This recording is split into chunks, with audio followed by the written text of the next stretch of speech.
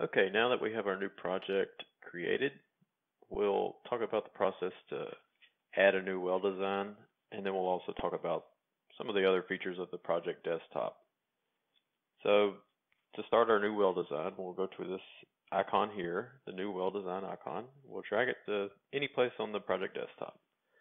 Once you release the mouse, it pops up this window, and it gives you the options to create a well design, a standard land well design, or you can click the drop down. You can create a well design that's totally from scratch. It has no default information in it, or you can kind of pick your different rig type, a platform well, TLP, or a spar, or a subsea well design.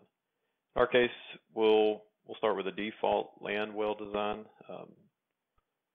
This way, it'll pre-populate some of the casing and hole sizes to a popular standard, so that we don't have to define everything from scratch.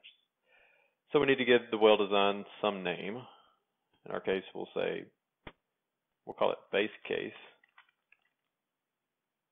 well. Click OK, and we've created this well design.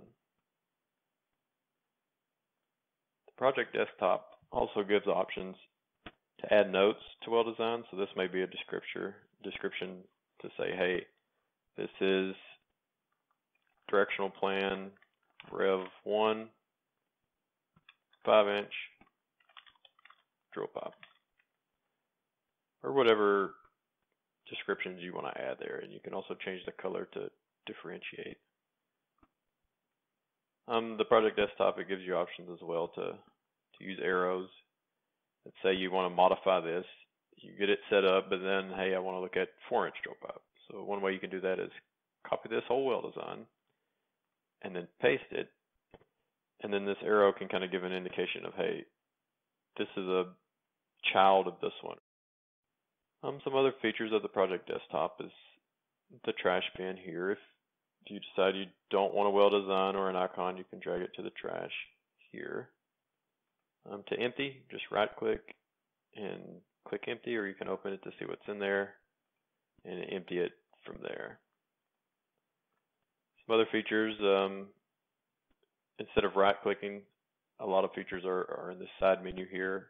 You can click on a well design and click export the project.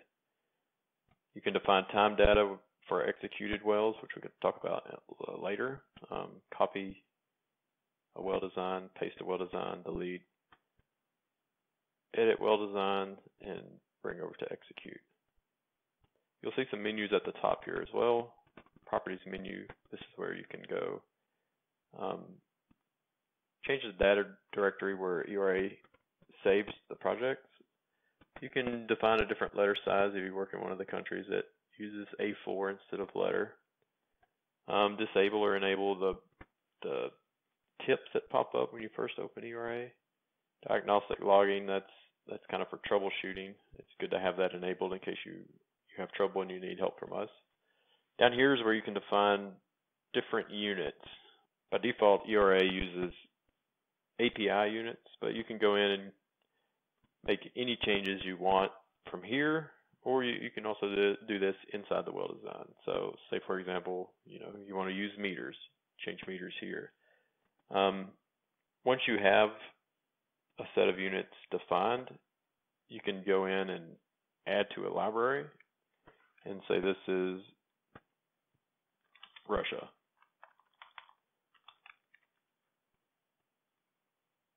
And then anytime you're in Russia, you can go and click these new units that you've defined.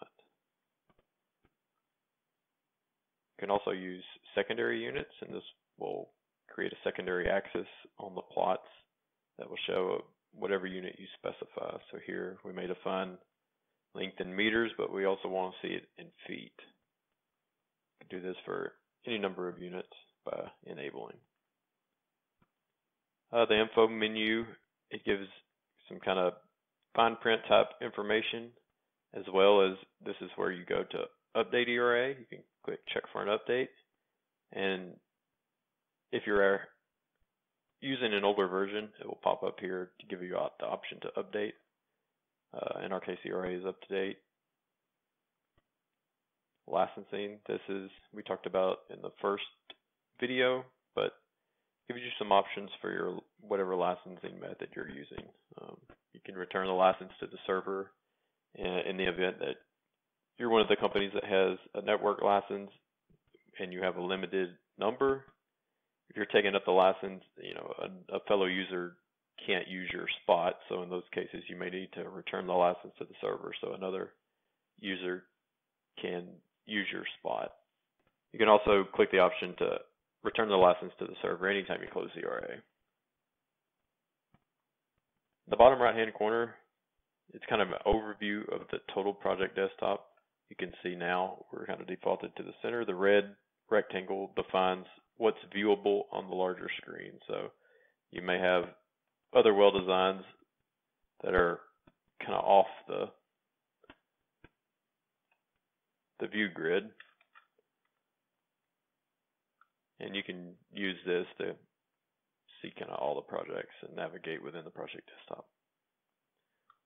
In the next video, we'll get into the actual setup and modeling for the well design. We'll see you then.